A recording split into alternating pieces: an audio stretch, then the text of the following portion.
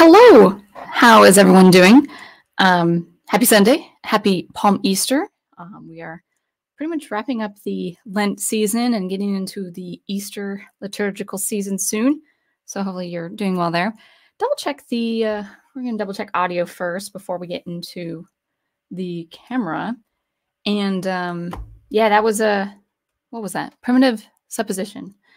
My track there, if you want to check it out at soundengraver.com. I need to actually put up more music. I have a few selections, but I need a lot more. Let me take this banner off. I don't know if you're saying too close to the microphone, but when you first came on, it was a little super hot, like the game was up or something. Echoey? Yeah. Oh. Not echoey, just like the game was up too much. But it sounded good after you started clearing out your... Well, just in case I get excited. Sorry, this is live with my husband. I'm going to turn the gain down just a little bit. Thank you. Oops. Let's see. All right, I'm going to bring the gain down just a little bit. So hopefully that looks, or rather that sounds okay. I'm kind of close to my mic. I might have it back off just a little bit. There we go. I think I need not a new mic stand, but a new piece that attaches the mic to the stand. All right, so let us check that for audio, then I'll get into the comments. Okay, so now it sounds good. By my wonderful professor. Great. Wonderful. Because we have that now. And man, it sounds like I haven't been speaking all day, which is probably true. There, we got the camera there. So, okay, I look up at the camera. That's right. I'm still not used to this format. Hopefully everything is going well. Let's see. Just adjusting, yeah, the settings just a little bit. Good. All right, so happy Sunday. This will be a fun topic, I think, because I like talking about this kind of stuff. And you guys usually have some very good feedback on, you know, art discussions. I like talking about art. I like to talk about things like misconceptions and talking about art stuff that people either don't know about or refuse to believe. So anyway, let's get into the chat just to see how you guys are doing and who's in here. I think first was Ghost Team Ghost Planet Max Inc. 1.0. Oh, I say Ghost Team is Ghost Planet Max Inc. 1.0. And of course, my wonderful prof who says the Captain Mal Reynolds School Art, which the quote was, let me see if I remember. I aim to misbehave, which it's a series I haven't seen yet, so I should see it and before I can imitate it that well. But yeah, so the you aim to misbehave, and that's we'll touch on that as far as the view of bad art and why some people don't believe bad art exists and why I will say otherwise. We've also got Private Eye. Good to have you. Brian Gilmartin, always a pleasure to have you, especially when we talk about things like art. You say, I shouldn't read so fast. Why would people intentionally make bad art? Laziness comes to mind. It's actually, it can be, but it's more intentional than that. Ace is in the house. Welcome. You say the thumbnail text is the outlook of the majority of the Generation Zero in the workforce. Yeah, I kind of meant the text to be kind of rough around the edges, kind of spotty, kind of granular. It was the best font I could think of for the topic. Good. Music is coming, or was coming in nice and clear. We've got Coffee with us. Welcome. Samuel Proctor, good to see you. Thank you for coming along to that arpeggiated instrument. All right, new comments. Big Al Presents. Hope you have a good stream. Thank you. Thank you for coming. I'm glad to see you. We've got Adega Outlaw. Good to see you too. Writer Adega Outlaw. Go check out his work if you like dark fantasy and sci-fi. And Dread Pirate Bromando. Hi. Good to see you. I think I've seen you before, like once or so. And Andreas, a regular. How was your birthday, Sound Engraver? Good. Yeah. Well, it was last weekend. And it was nice. I got some nice gifts, practical, but also cool. One of my gifts actually, so, you know, around the community, you know, Professor Geek has talked about it. He's seen other commentators talk about it, physical media. And I sort of, I don't have it with me. It's in the other room, but I sort of, you know, I grew up in the 90s, getting into the early aughts, and it was reruns at the time. It wasn't airing, obviously, but I did grow up with something like The Cosby Show, and it's just something that, you know, people, or at least stores, wouldn't sell. So I was always wistful, thinking, man, I kind of wish I had, you know, physical DVDs of The Cosby Show. And sure enough, my prof bought me the complete, I think it was 10 seasons of The Cosby Show. And so I'm glad to have that in the physical hand. And, you know, just in case, I know there was this whole big old public scandal almost 10 years ago with Bill Cosby. And because of his name and reputation being tarnished by public opinion, whether true or not, it'd be hard to, you know, attain some of that stuff. And again, I'm not if what was said about him is true, or if he has a big ego, whatever. There's nothing I condone about what he's done. But at least in the 70s and 80s, he definitely tried to push. He was a staunch advocate of literacy in the urban schools and urban environments. So, you know, I'll give him credit for that. So anyway, I got that. It's important to have like physical DVDs because, you know, it's just important to have. Anyway, so that was, and then I got a couple pairs of house slippers. I know, that's exciting, right? It is to me.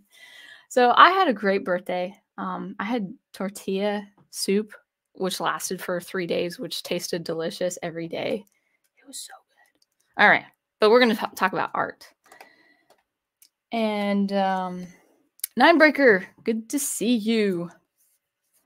A says, I enjoy the rough edges around, I enjoy rough around the edges with music. The lo-fi sound gives a raw punch in the face. Lo-fi is really popular with that kind of idea, that kind of sentiment, for sure. I'm more of a warm, sweet, upbeat, ambient type. I like my sound not too big, not too small, just right. Anyway, so let's talk about art. So I think we welcomed everyone in the chat. Forgive me if I haven't welcomed you, or if maybe you're just listening in. But yeah, art is important to talk about, and you know, especially in the context of our culture, whether culture today or what it's been in the past or what it will be in the future. Art is imperative. Art is very important to talk about, and especially the sentiments and misconceptions behind what art it really is.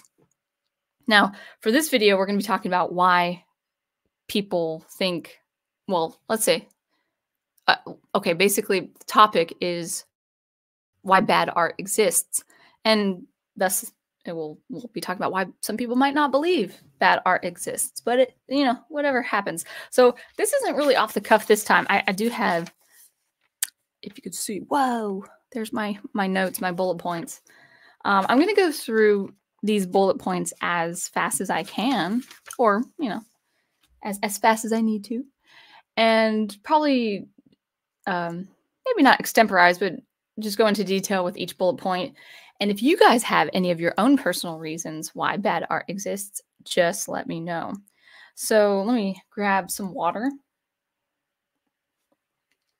So I'll go through these, then we can just talk amongst ourselves, or you can talk amongst yourselves and I can see what's going on.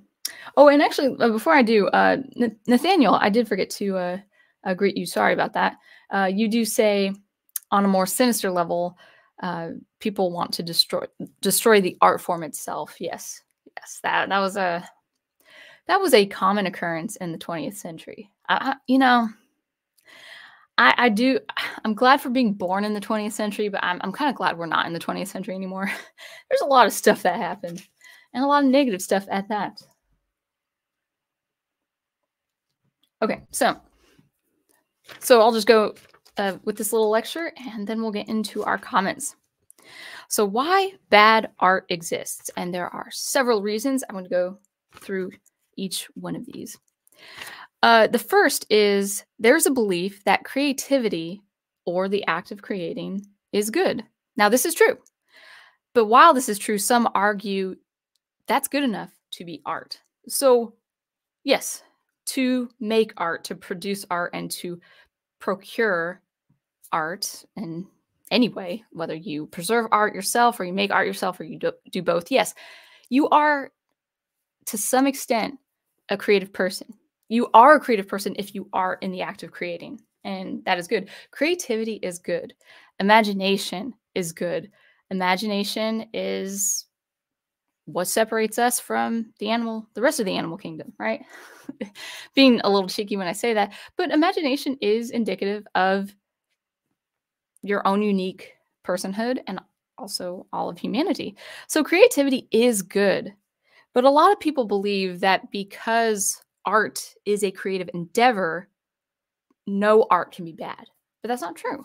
Because even if you are creative, you have to work at your craft over time, over discipline, using disciplinary actions, maybe some self-regulation or a regimental routine to get better. Maybe you go through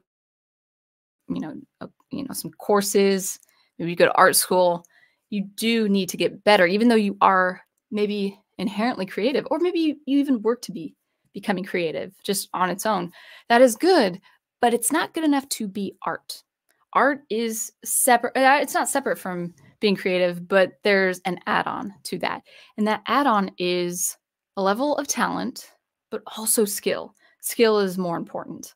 Talent is also important, but skill is the thing that separates just spontaneous creativity, like that of someone young in their endeavor, to someone who's been a professional. Even if they don't make money, someone can professionally produce some music, on a professional level, even if they don't make money. Just when I say profession, I mean the act of creating something of high quality.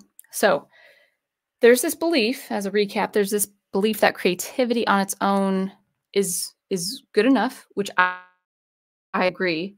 Where I don't agree is that people think, well, art is a creative endeavor, therefore all art is good. There's no art that is bad. And that is simply not true. Art must be good. And so there is a distinction between good art and bad art out there, even if people don't want to recognize that for that reason that I just talked about. The second reason, the second reason why bad art exists is that there is this social need to push and blur boundaries. Now, that on its own is actually really, I would say, a good thing, because it enables you to explore different things, explore different styles, methods, pedagogies, different ways of producing a thing that is unique to you. Because all illustrators do not approach an illustration with the same method. And some people really push the line, really push the boundaries, are more or less progressive about it. And I don't mean politically progressive, but they want to see how much toward the periphery they can go. I explored that a lot with for instance, the chamber music ensemble when I was in undergrad. Also graduate studies. Like, I remember composing a quartet. I actually called it Peripheries because that was the piece's name, because I was trying to really go beyond the traditional sound of the string quartet. Now, that was a great experiment, and I had actually a professional string quartet from Chicago, out of Chicago, play it, and they played wonderfully. And I thought it was people, like my professors, really liked it, but it was enough to know, okay, I know what to do with the string instrument. Like, I know all the capacity and the technique of a given string instrument. That was the point. But it was an exploration. That's what it was. So I think pushing boundaries and blurring the boundaries for the sake of exploration and experimentation is very, very important. Where people get carried away, and this can be a social and political sentiment too, is they think, well, that's the trajectory, that's the line, that's the direction I have to take. Because if I'm within the boundaries, there's something limiting to my art. I think it was Gene Wilder. I can't remember. Some artist said that which defines limits. And people can take that too far. People can say, well, no, music should have no specific form or structure or sound. Sound can be music. That was a huge sentiment in college. So yes, on the one hand, it is important to expand the gamut. It's important as an artist to experiment and push boundaries and see how far you can go. But don't take it to an extreme level where the art is not recognized, where some people just don't know what to make of something. Some people like that, like some artists, and like the art museums and like the modern art museums in New York and probably Chicago, Milwaukee, whatever. Actually, Milwaukee Art Museum is really pretty. It's a good museum. Anyway, they're fine with having their art unrecognizable, but they art has in a way has limitations, and that's okay. Because our own understanding of art and comprehension has its threshold as well, and I think that's important. So that's the second reason. The need to push and blur boundaries. Now, this ties in with the third reason, and there's a little bit more, I would dare say malice behind this reason, and that is breaking this need to break convention, tradition, and standards. Again, if you didn't break convention, music of the 1500s would sound the same as music of the 1300s.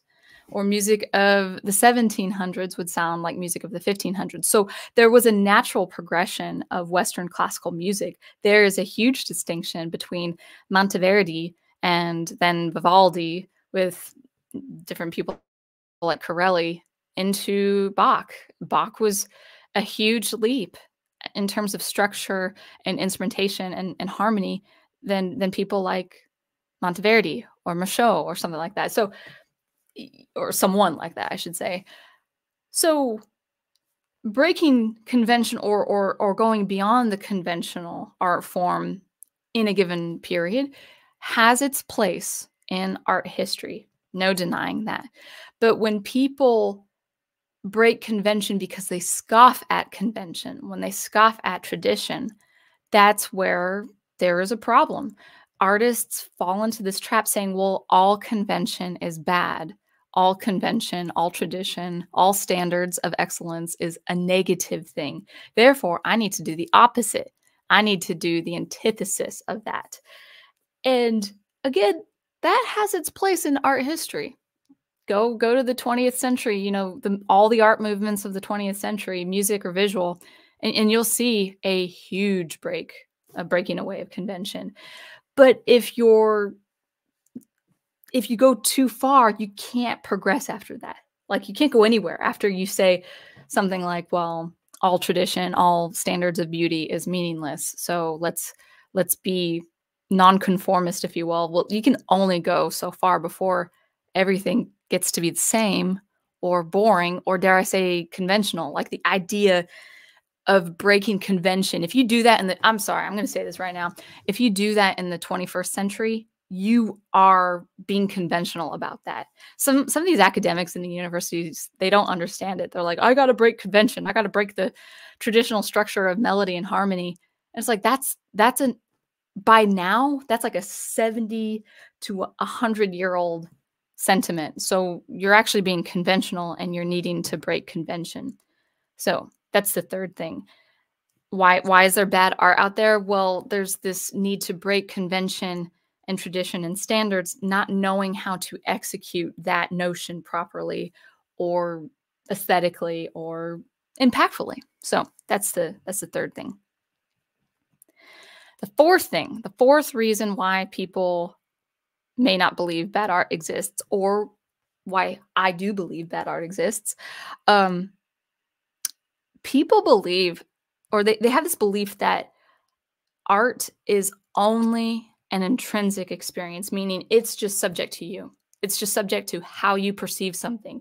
So if you like a bad piece of film, that makes that film okay. It had, like, art should only have something to do with you. It can't be bad if you in some way have a positive experience with that piece of art. There's this social need among artists to be open-minded, we got to be open-minded. There's no bad art. It's just how you experience it. So when you make art exclusively about you, about the subject, so the subject viewing the art piece, well, then I guess that logic would follow that, okay, there's no real bad piece of art because everyone is going to view that piece of art in a different way. Some positive, some negative, but not universally negative. So therefore, it's a good piece of art or it's just art. Art is neither good nor bad. It just is. So that's the fourth reason, people actually believing there's nothing extrinsic about art. And I'm the opposite. Like, art is about you, it's not about you. Like, art can exist outside you, which I think makes it wonderful because it points to a higher order of things, even if it's just on a humanitarian level.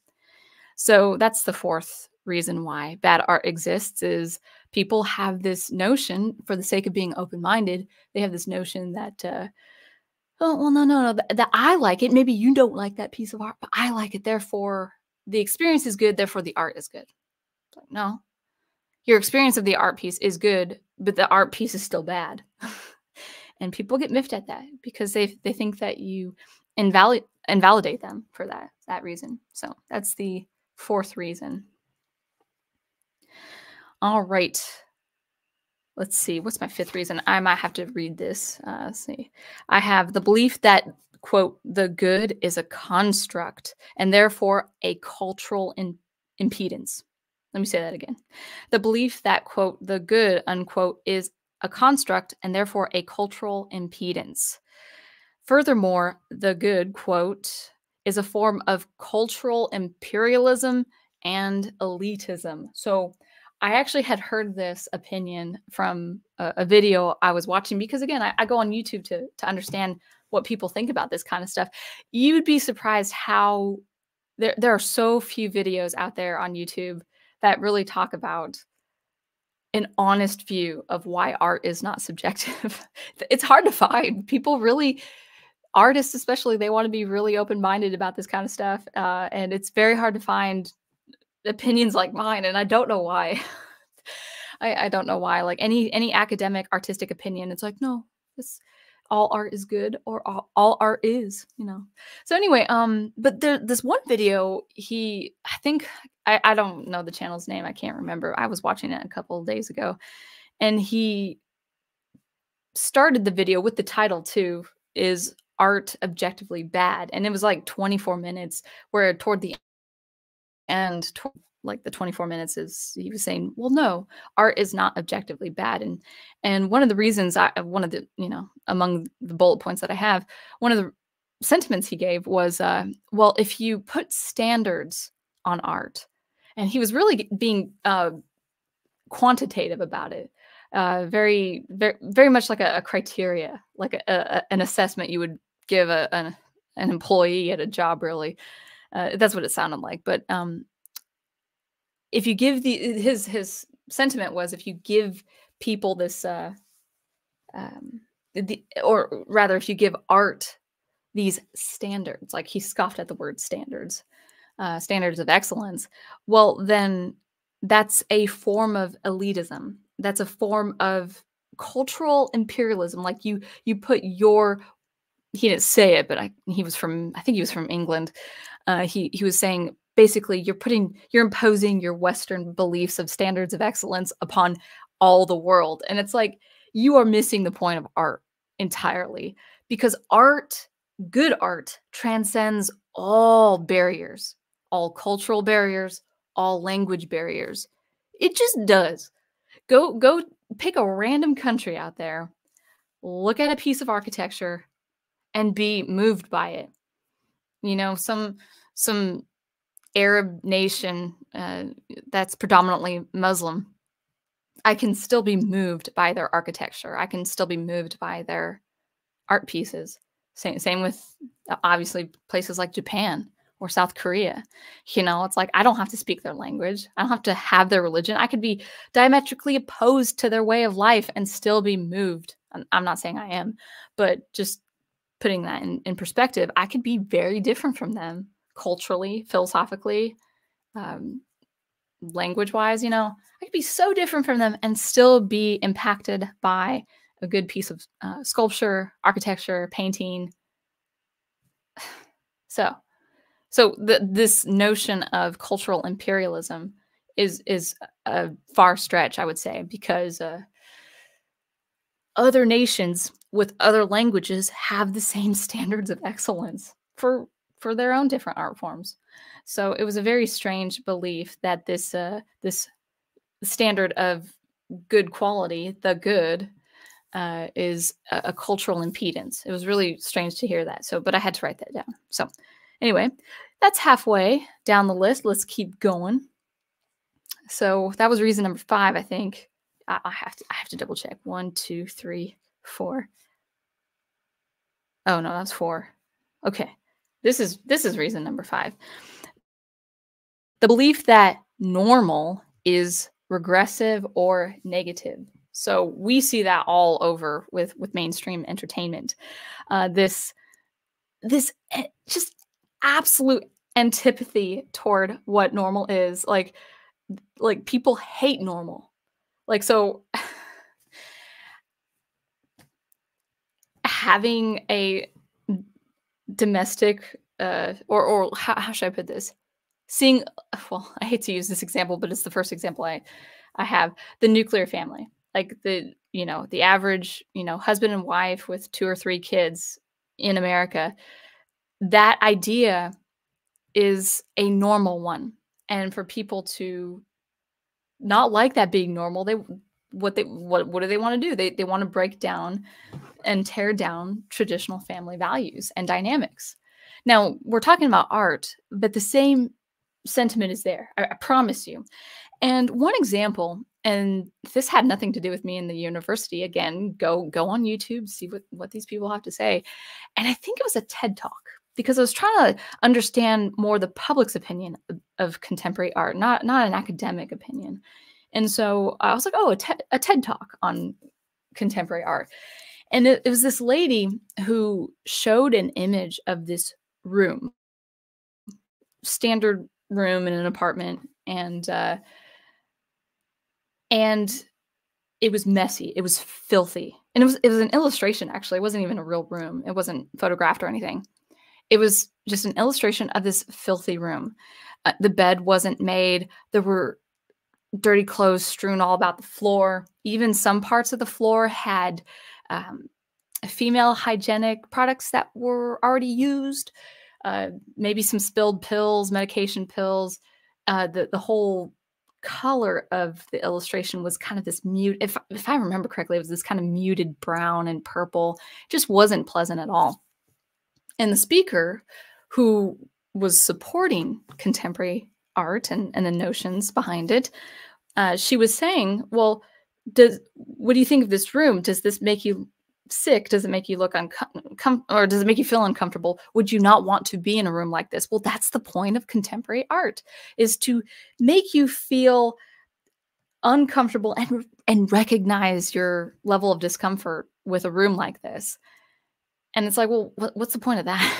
To be honest, some people, not everyone, but some people, I would say most people, prefer at least a room straightened out. Because most people in the domestic situation, like living in a house or an apartment, family or otherwise, most people take care of dirty clothes. I mean, unless they're really, really busy, most people want to take care of dirty clothes. They don't want, I mean, I'm not, if they don't do anything about it, it's a matter of laziness. And maybe it's, people understand that it's a matter of laziness. But most people, if you asked, or if you asked to be invited into their apartment, and maybe they'll say no. It's like, it's too dirty. I've got dirty clothes. Or even if you go into an apartment and the friend says, sorry about the dirty clothes or something like that, there's a normal sense of, I got to take care of my dirty clothes. And the TED Talk speaker, she was trying to convince you, like, no, understand your level of discomfort of what is not normal or what is not right, and accept it. And it's like, no, people by and large like normal. And so that's the 5th belief, that the sentiment is normal is bad, normal is negative, it's regressive, we need to embrace the unconventional and make that normal. That's kind of funny if you notice, like people hate the normal, but they try to make what's not normal, you know. Very interesting how that works. But anyway, that's the fifth reason, I believe.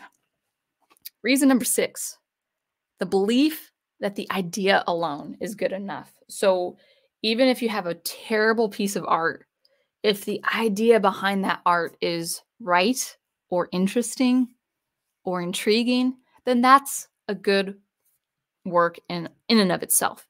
One example is having the artist and attendee have the same role. So the artist would maybe get a truckload of tires, and then the art piece would be the artist climbing on the tires and then inviting all the attendees to climb on the tires with them. So it's an interesting idea, but it's like, is that art? I mean, the most amount of effort that you gave that art piece was calling a guy with a truckload of tires and say, hey, I need like 12 dozen tires here for people to climb on. But anyone could do that. Not just an artist, anyone could do that. So that's where people say, well, no, it's not a bad piece of art because the idea is interesting enough. The idea is intriguing. It's like, well, no, art needs to be well executed too. A lot of early, I would say late 1800s artists coming from the late 1800s had very interesting ideas, philosophical, political, artistic ideas. But with those ideas was art well done. You know, they had their ideas, thought-provoking ideas, but it was also well executed. So no, the idea by itself is not good enough. It's got to be more. It's got to be executed. I'm almost done with this list, I promise. All right. Reason number 7, the belief that innovation is good enough. So that's pretty much self-explanatory. It's like, oh, it's new, it's edgy. It's a lot of programs in the academics, they would call the progressive piece of music cutting edge. And after I graduated university, after I left college, the term went from cutting edge to bleeding edge. I'm not making that up. It's a silly term. I know. I accept that. But but innovation, okay, innovation is good. Yeah, aspire to innovate, but if it doesn't do anything beneficial, or if you're just worried about it being new, you know, in some way, then okay, that's, again, it's interesting. Like the idea is interesting, but it's not enough. It's not enough. All right, reason number 8, the belief that the past is inferior to any extent, a small extent, a large extent. People with these ideas that there's no such thing as bad art because, you know, pushing convention out of the way, breaking the convention, the conventional. That's a noble endeavor. That's worthy because we know better. That's chronocentrism. You know, the chronocentrism is, I think I said that word right. Chronocentrism is this philosophy that we have developed. We know better than people in the last decade, in the last generation, in the last couple hundred years, because we're technologically more savvy. We could get stuff done a little bit more, you know? So that's, you know, I would say the past is frowned upon. What's of the past? Well, a lot of standards of beauty, structural excellence, aesthetic excellence. And so because those things are of the past, well, that has to be looked down on. We know better. So that's another belief, or that's another reason why bad art exists, is if you are opposite to beauty, if you're opposite to what the past holds and what it adheres to, then that alone is good enough. So therefore the art can't be bad, because that's a good sentiment. So, all right, a few more. And this is an important one. This came out of the 60s and 70s. I've mentioned it before with different art movements, but there's this belief that art is life, life is art. Now, art betters life. Art is separate to the mundane. It's separate to the everyday, but a lot of artists, starting with Alan Caprow, said, no, no, no, no. We have to make art in our everyday. But what happened was they didn't put art into the everyday. They made the everyday art. So I use the example, one of my performances in graduate school, no joke, I've said this before, and I'm freezing a lot. I apologize. I don't know what we're doing, but before I'll keep talking until I get to the chat. But one of the performances that I had as one of my last performances as a graduate student was, seeing a friend of mine take like 6 or 7 or 8 watermelons, place it on a table of construction paper, and he would hack all these watermelons. And part of the hacking up the watermelons was the art piece itself, but even more, all the watermelon juice and the rind of the watermelon and the shell or the peel, whatever it's called, the rind and the skin of the watermelon, the seeds, the juice, the splattering, that would be all on the construction paper. And then you would hold up the construction paper, and we, the musicians, would musically interpret that graphic score. So it was like hacking watermelons became part of the art piece because you were trying to incorporate the everyday into the art. People tried to say, no, art should be of the everyday and everyone should experience art all the time. It's like, well, you didn't put the art into the everyday. You made every day. You made the everyday. You made the mundane the art. And so that was that's the 8th or 9th reason. I can't remember. But yeah, so the idea that anyone can participate. So if you're not an artist, you can still be an artist. And that's why bad art exists. All right, 2 more reasons. The belief that competence doesn't matter, or that competence at least is an elitist notion. So I've said this before, people coming out of the 60s and 70s with these different movements believed incompetence was okay. And if you dare criticize the incompetent art piece and if you dare say it's bad, well, you're invalidating that person's self-expression. And that's not a good thing.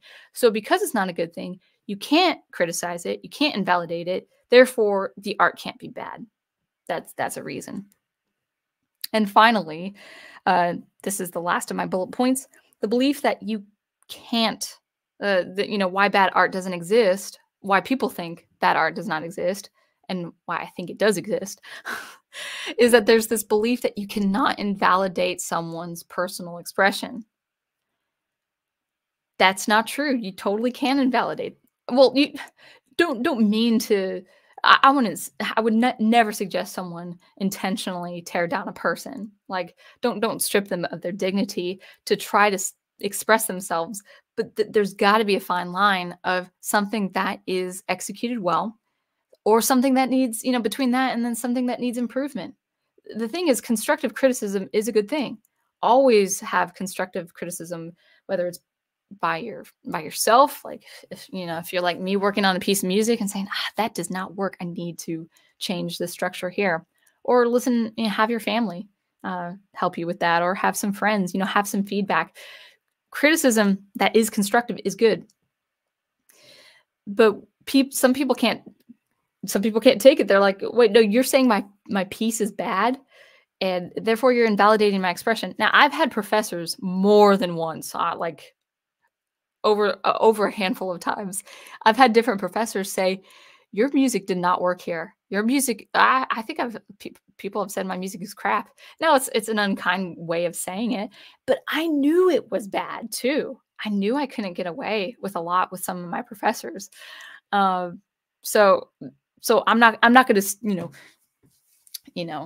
stand up tall and say, well, what are you talking about, professor? Like, you're invalidating my self-expression.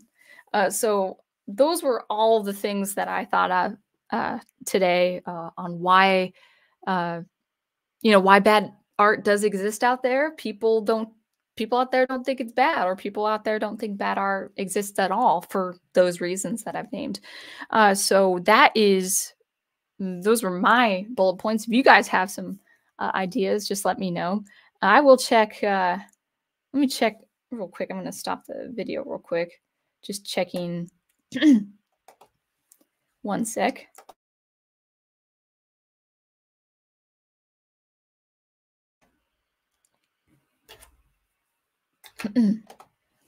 All right, cool. Wait, I wasn't checking something. I was coughing. That's what I was checking. All right. Oh, Wi-Fi looks good. Maybe it's just, again, Sunday afternoons. Maybe it's just the time of day where I freeze. So I do apologize. But actually, it looks like I have some super chats. Studio Super, welcome. Good to see you. Oh, I have 3 super chats. Let's get those. Thank you, man. Let's see what you say here first, and then I'll get to the rest of the comments. I forgot the computer's so far away. Well, not far away. The screen is smaller. If all art, you say, is subjective and therefore all good, then by that logic, no need for art classes, for everything someone does is good. Absolutely. Now, I will say, I'm going to add on to what you're saying. Yeah, art is not subjective. I've made this point so many times. You've heard me if you've been with me for a long time. Art is not subjective. Your experience of that art is what is subjective. Art is objective. Objectively good, objectively bad, objectively in between. Maybe you need some, you have room for improvement.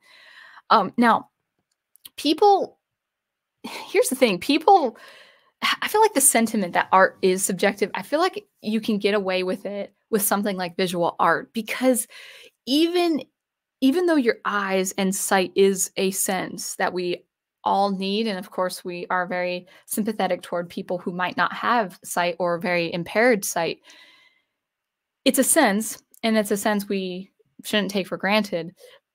But it's not, in the way of art, in the way of bad art, it is not the same. I promise you this. It's not the same as music that you orally hear. And even more tangible than that, material than that, is the sense of taste. Can you imagine having these sentiments? Or I would say, can you imagine a culinary artist having these sentiments that nothing is a bad experience, nothing is bad?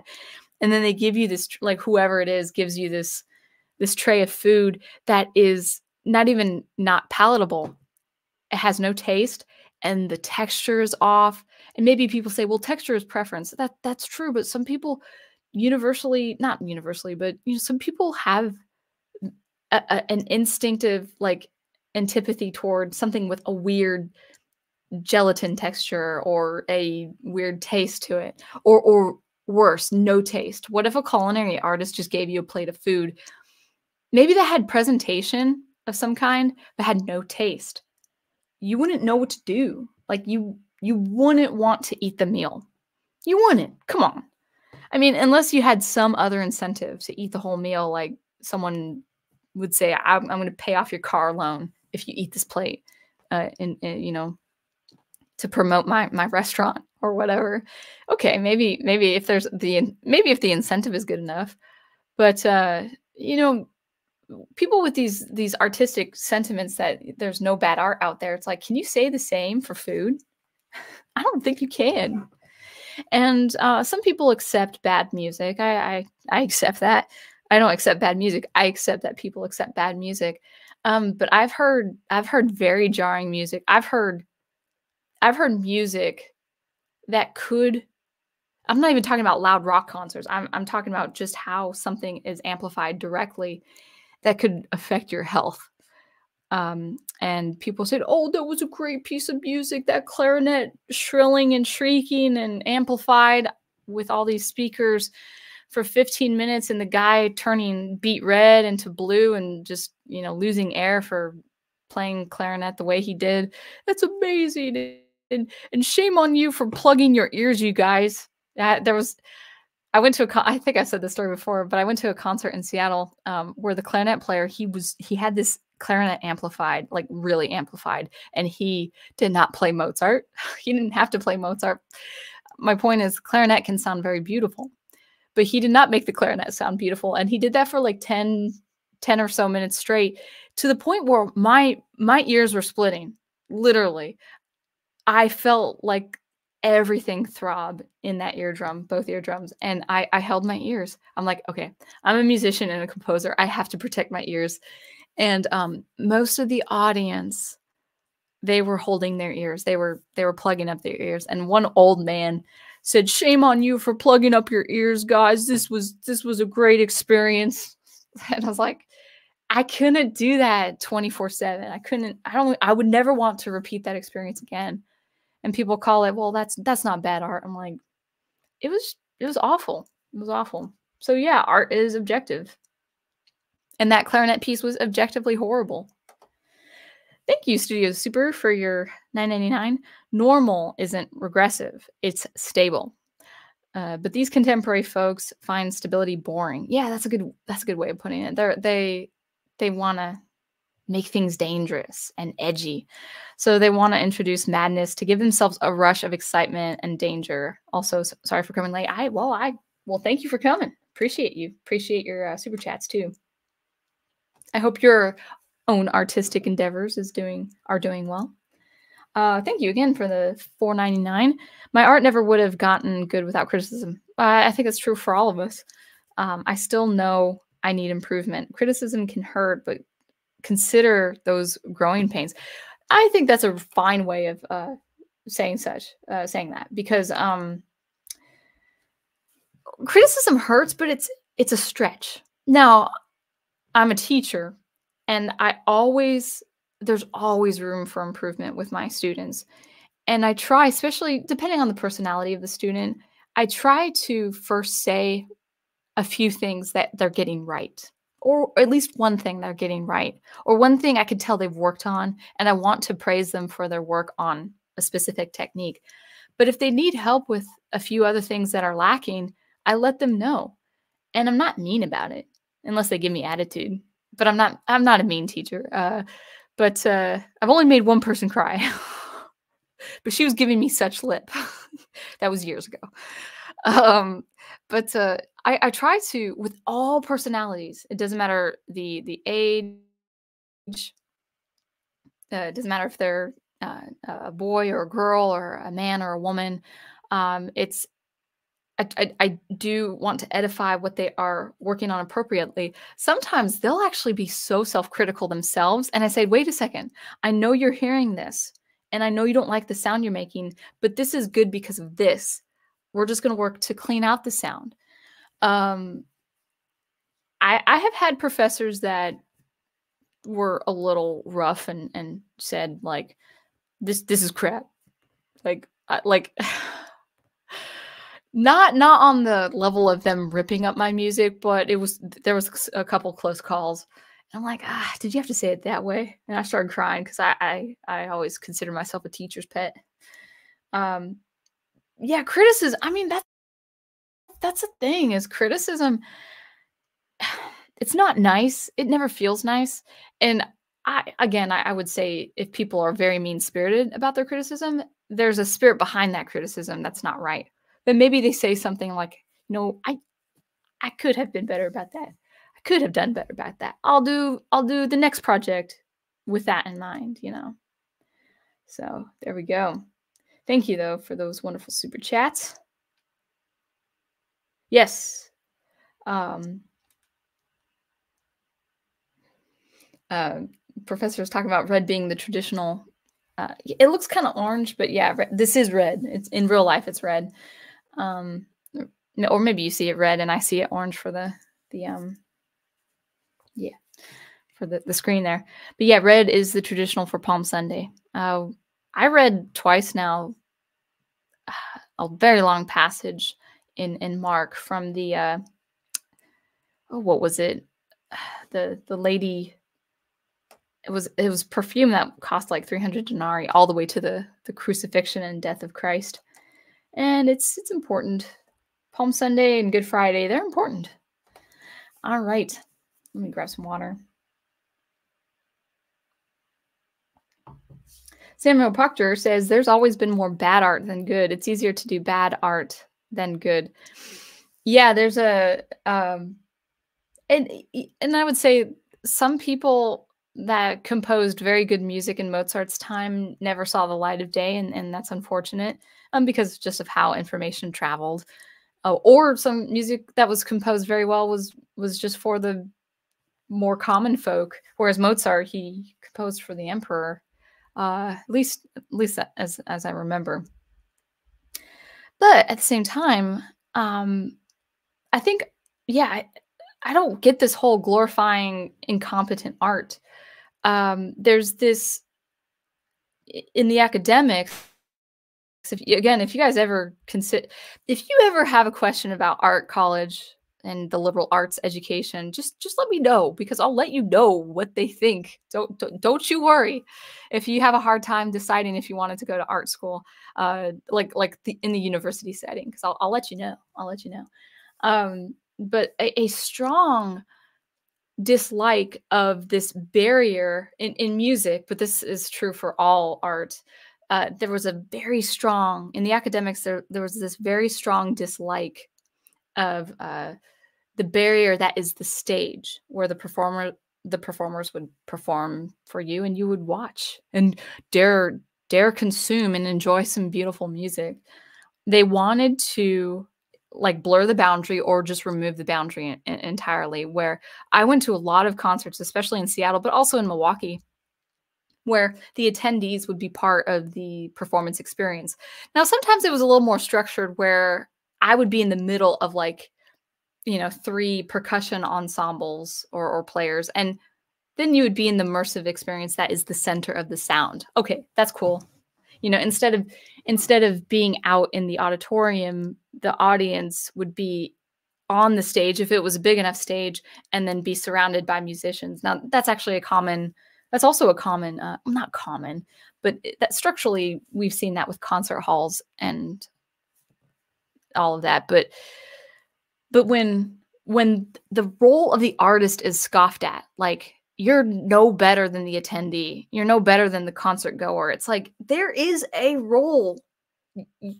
As an artist, you're serving the attendee, you're serving the viewer, you're serving the listener. And that's a beautiful vocation. And like, if you can make money off of that, that's even better. How dare you? Art shouldn't make money. Like, now again, you don't have to make money to make great art. But there's this in the academics, like if you go to a university, at least in the United States, there's this strong sentiment saying that the attendee is not, I'm not saying as important or equal to the artist. Like, it's like the attendee is not inferior. I don't know where they came up with that concept, but there's like, no, like the attendee is as important to your music as you are. But what if they're not musicians? Doesn't matter. It's like, what if they don't know music at all? Doesn't matter. It's like, whatever. Anyway, I can always rant about my days in college. All right. Brian Gilmore. So yeah, the quote, I think it was Gene Wilder, was whoever said, that which defines limits. And you say limitation breeds creativity. Yes. If you have a lot of limitation, you'd be surprised how creative you can be. It's not, a piece of art is not a free-for-all thing. Like, anything goes. Because usually when you do that, it sounds like crap. I had a lot of students, not students, a lot of colleagues, if you will, a lot of fellow students in the graduate studies who really gravitated toward the graphic score. Basically, picture images and symbols along a sheet music or construction paper, whatever the case is. And then the musicians would interpret like a swirly image with whatever suited their fancy, for like a trombone, for instance, or a set of drums or cymbals or whatever. Now, it's an interesting idea. The graphic score is an interesting idea. And some people have done very well with it, like George Crumb with his piano piece, Macrocosmos. That's one that I enjoy. Fernie Howe, his graphic scores are actually quite nice looking. I would have to listen to him again to see if his music holds. But especially in the 70s, like symbols on pages for the musician to interpret was a nice idea. But a lot of students took that to mean, okay, let's just write these arbitrary symbols and it's free for all. The musician can do whatever they want. And most of those types of performances were crud. It was just, the music was so boring. It's like even 5 minutes felt like 15 minutes because the musical activity was not engaging. It was boring. All right. Samuel Proctor says it's pretty much been released that modern artists like or realized that modern artists like Jackson Pollock and others were CIA employees. I know nothing about that. They did it for the Cold War reasons.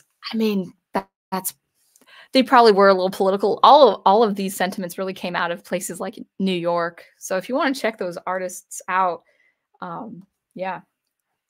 Now, I mean, John Cage, for instance, he had his role with his, you know, I Ching music, like his chance music, his random music, his music involving silence and interpretation of words, like musical interpretation of words, especially with his collaborations with Merce Cunningham. I mean, he had his role, he had his endeavor, but no one can replicate what he did with something like 4 minutes and 33 seconds, where the pianist sits for 4 minutes and 33 seconds doing nothing.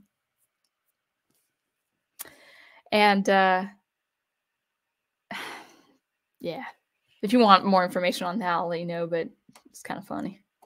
Some funny stuff, but like no one can replicate what John Cage did. John Cage is John Cage. No one should aspire to mimic him or emulate him. You know, just no. He did what he did. He had his role in music history, and we have to move on. But all music is silence. Now, what I do appreciate about John Cage and his contemporaries is that they really taught me to work with space and silence. So I'm fine with that. Most of my electronic music is music throughout, but I do appreciate a lot of moments of pulling back, you know. All right. Andreas says there are some directors that think they got to think outside the box. Quote, outside the box. Yeah. Especially when adapting beloved stories. Matt Reeves, The Batman, cough, Amazon Rings of Power. Yeah, Amazon Rings of Power is a good example of anything goes. Like the stuff they are doing with that show, it's like it's scoffed at because it's like you don't put those kinds of things in stories. And so the idea of a traditional story is scoffed at, but then we laugh back at them. Did I say that right? We laugh at them in return.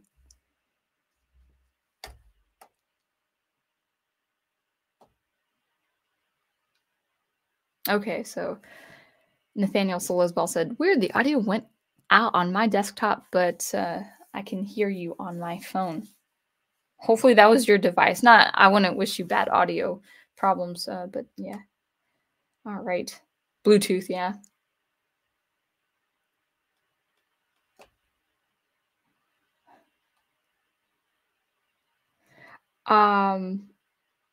Akram Musa, I hope I'm saying your name correctly. You say they just miserable people. Yeah. They want to, well, yeah. I've talked to a number of artists who aren't really happy people. So, but the artists who do work in good work and are professional at it, even if they don't make money off of it, like they don't do it as a career, they're happy, you know. Let's see, Sun Rebel, it's free. I don't know what's free. Let's see. Brian Gilmartin says, too many people treat history as a linear track to today. You're so right about that. You see it even with video games with regard to game design. For example, people will act like older games were only designed that way because devs just didn't know better, which is so crazy if that's true. Electric Underground has talked about this in a few videos. Interesting. All right. Let's see.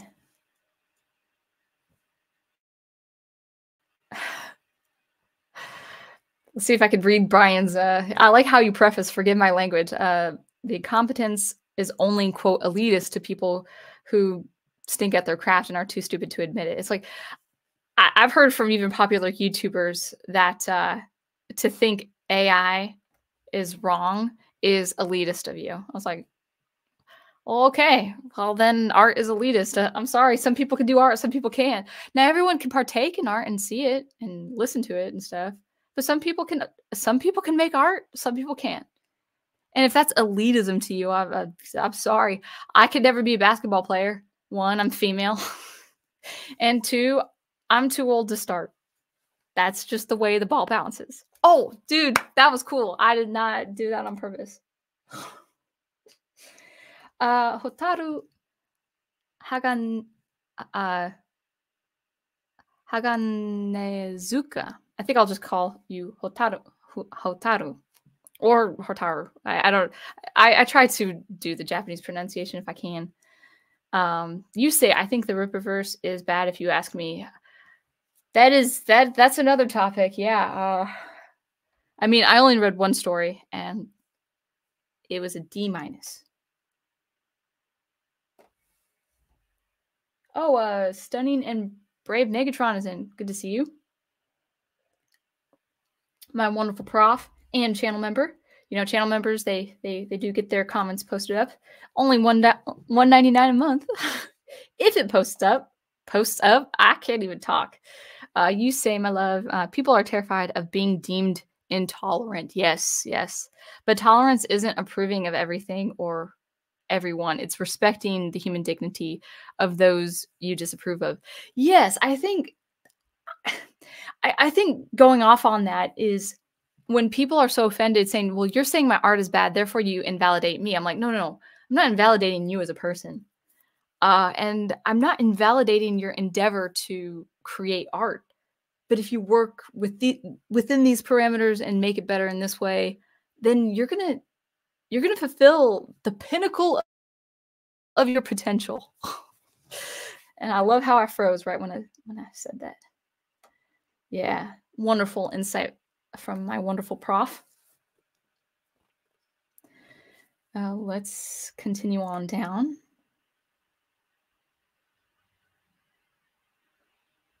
Thanks for listening to my little lecture. I wanted to be as quick as, going through those as possible. Hey, Amy L, good to see you. Andreas Hernandez says, while I did get positive feedback from my school short film, I still got criticism and people told me what didn't work. Yeah, that's important to know. I'll admit it would have really helped if I realized the flaws sooner. I mean, sometimes you're too late to realize it. I mean, I'll look at some tracks that I released back in 2019. I want to redo those tracks. Now, actually, because I've switched machines a few times, I actually have no way of getting back to some of my tracks, unfortunately. There's one album I have that the mastering of a particular track, or maybe it was the mix, I don't know, but it was so squished in volume compared to the other tracks. It's just it's not a bad composition. It could have had better instruments, but the volume output was what got to me. It's like, that doesn't sound like the rest of my tracks on this album. But it's actually one of the more popular tracks. I'm like, I kind of wish it wasn't, or I kind of wish my sound was a little bit bigger, compared to the other tracks. One track in particular has a very overbearing bass line. The bass line is interesting. It's supposed to be a melodic bass line, but it's just so obtrusive. It's like in your face while everything else is going here. Like everything else is here and then the bass is like right at your nose. Again, that's one of my more popular tracks. I don't know why, but maybe people like the concept, but as far as quality, I mean, that was 2019. We're about 5 years in. Actually, be 5 years. 5 years in May when I first released my music, and I gotta get more. I've been composing. I've been composing a lot, so hopefully I get some tracks out this year. Samuel says that my Vietnam vet grandpa who flew helicopters always told me, if you want to be as deaf as me, just be constantly around loud noises. Yeah, that's unfortunate. I knew a guy, actually just a recent job I had. I'm not working there anymore. He was a Vietnam vet and he never spoke about it, but like I have a journal. He published a journal of his experience. And he was an illustrator. He was a combat artist. He was a combat illustrator. And he would go into these he would like fly over these rice fields like on a helicopter like 30 feet above the ground, you know, because you couldn't fly so high or you had the danger of getting shot down. So it's like can't even imagine, you know, that kind of stuff. And he never really talks about his experiences, but there'd be times where I would be in work and like the owner of the company, like other people would kind of look down on him because he was older and he was retired, but he just needed something to do. And it was like, this guy was he was an illustrator, a professional illustrator in Vietnam, doing all this crazy stuff, writing to his mother during Christmas, missing being an American on, you know, Christmas Day. Very interesting. Oh, thank you, Studio Super. You say for the $4.99 super chat, I would have more respect for folks if they were like, I know this art is bad, but I like it anyways. That's all I ask. That Studio Super, that is all I ask of people, is that they say, okay, it's a bad piece of art, but I like it. Just say that. You're not worse off. You're not a terrible person for saying that. It's like, okay, I know this is a bad piece of art, but I like it. There's nothing wrong with it. There is nothing morally wrong about saying something like that. But no. It's got to be, the art isn't bad because I like it, and that's what matters. Amy L says, art school, I'm very disappointed with mine. Well, please, however you're comfortable with it, but share some experience, like what you studied or what your experience was like. People do ask me from time to time if going to music school is worth it or going to art school is worth it. And there's a place, but I'll say this. I've said this before. Art school and the liberal arts education, so music, art, whatever the case is, dance, whatever, you really should only go to the university if you want to be a professor. If you want to be a professor and teach art and try to get a tenured position, yeah, go to a university. But that's basically all. I mean, you actually, to be an art teacher in the public education, you do have to get at least a bachelor's. But besides that, besides being a teacher in the public education system or a professor, you don't need to go to art school. You don't need to go to music school. In fact, I just turned 37 and I still have student debt. I didn't want student debt in my 30s, but I had it. And, you know, I learned some stuff. I learned that I love electronic music, but I probably could have figured that out like later without school. Oh, one sec, I got a cough.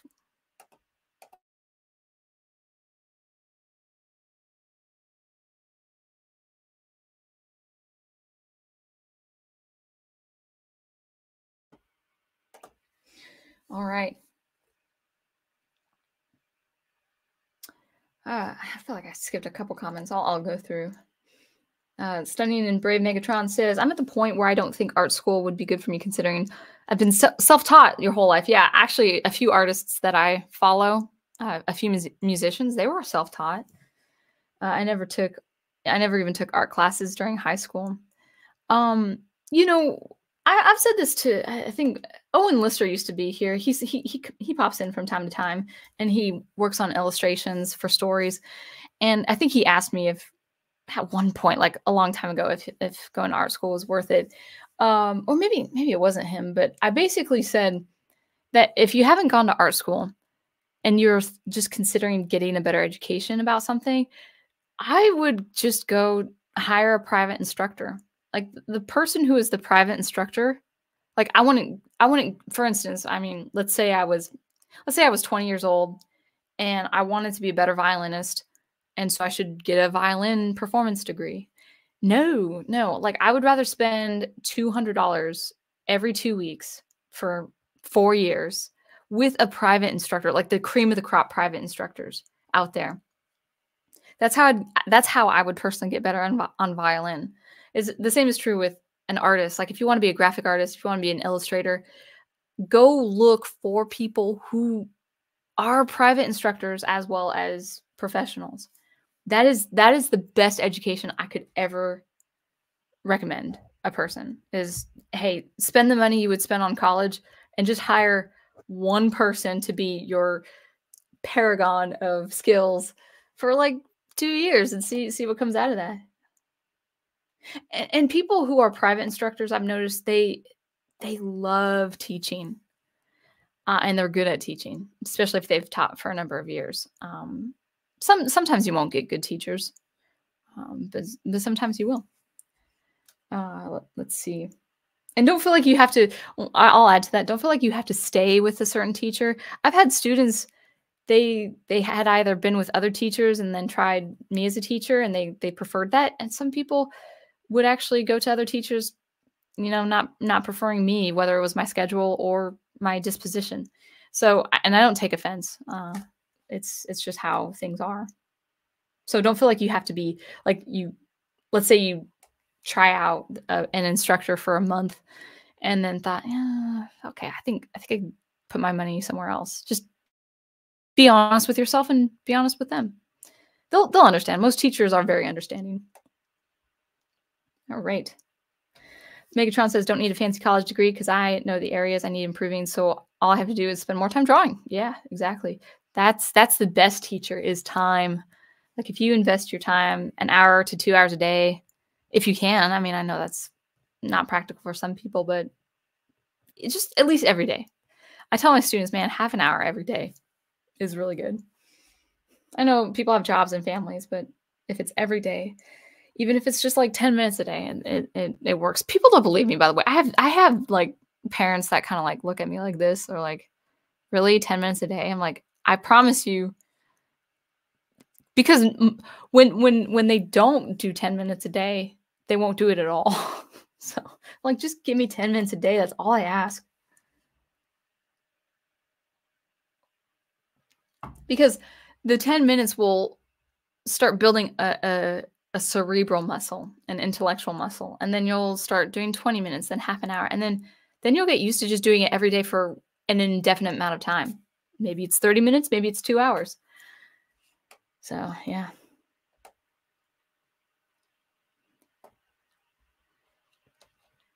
Megatron says, anyone can be an artist. Most people just don't have the discipline to get started. Or I would say this too, not even the interest. Some people just aren't interested in being an artist, and that's cool. Like some people are just fine with being an expert connoisseur, like, or someone who would give commentary on art or something like that. Or not even that. Maybe they go into sports.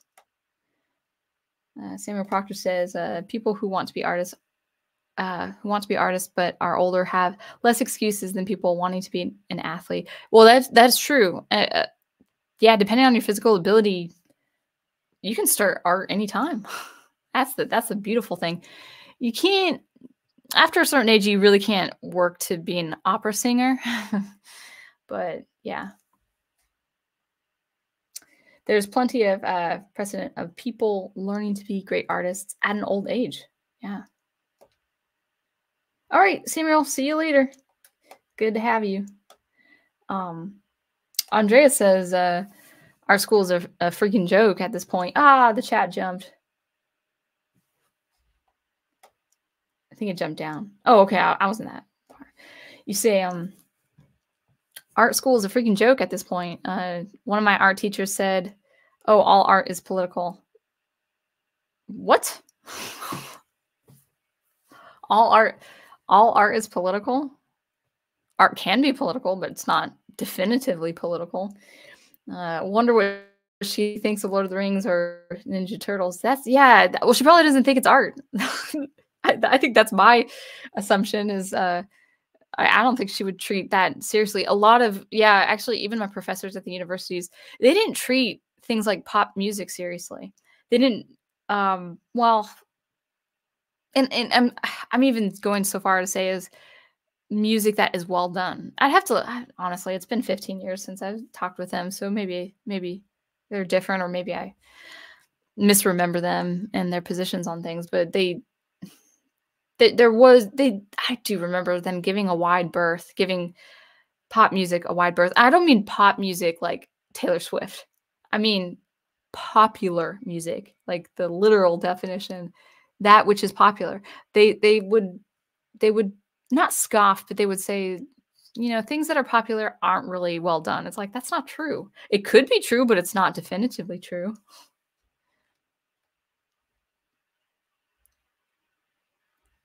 All right.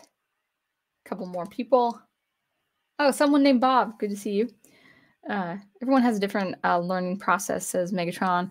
And once you get to a certain level with your craft, your work will speak for you in the eyes of your clients. Yeah, in the eyes of clients, public, yeah, all of that. Just remember, I mean, most people know this anyway, listening to me. It does take time. I mean, the music that I'm producing now, I've had a couple pretty impactful creative breaks in the last couple of years, and I'm very happy. I'm still not at the level I'd like to be, but it's getting better and better. And this is after like 10 years after getting my graduate degree. But it was just 10 years of just doing it every day, And you don't know what I'm talking about until I release my new music, but you know what I mean. Yeah, Megatron says YouTube is my art teacher. It's a good platform. I tell my students, if they have questions, like to look over some music lessons online on YouTube. Andrea says art school is not worth going into debt for. No, it's not. No, it's not. Even college is not worth going to debt for. Yeah, college has it wasn't like it was in the 80s. It certainly wasn't like what it was in the 40s. All right. So anyway, on that note, I think that will be good. So that was fun. I know that was a little bit more academic, if you will. But I always have fun talking about this. Just a couple things. Well, one thing about my channel is that I think my collar's crooked all this time. It has been crooked this whole time. I don't know. Ugh. Oh, whatever. I don't care. It's not bad art. What was I gonna say? So on my channel, I'd like to do more SuperCollider stuff, but I'm at this point where I can't really do any demonstration that is educational with SuperCollider. I just need to actually do a lot more experimentation with SuperCollider. I need to just get back into composing in SuperCollider, and that's going to be a long process just to review a lot of stuff that I've been doing over the years. So I can't really guarantee a video this week. I'll try, but I'm not going to push myself because I've been getting a lot of composing done, and at the end of the day, that's what it's about. It's like, okay, I love YouTube. I always want to have a video for a couple, one video a week or whatever. I might put some shorts out, but composing and writing is ultimately my most important task, creatively speaking. So anyway, thank you, Ghost Planet. You say, before I go, you love Night Gallery on TV show. It has some creepy paintings and art. Well, thank you. Thank you for the recommendation. Yeah. Gothic is great. So anyway, I would always love to put out more videos for my YouTube channel. I think there's a steady growth of people tuning in, which is great. I love that. Sundays, Sunday streams will always be the case, talking about art or pop culture or stories or whatever. That as far as Logic Pro and SuperCollider, I gotta just keep composing. So if I have something educational, it'll be something like 2 minutes or something. So that'll be the idea in the next within the next month or so. Just really focusing on composing music and writing good stories. So with that, thank you guys so much for tuning in, and I hope you guys have a wonderful rest of your Sunday. And until I see you next, keep producing, preserving, and promoting that great art you love. See ya.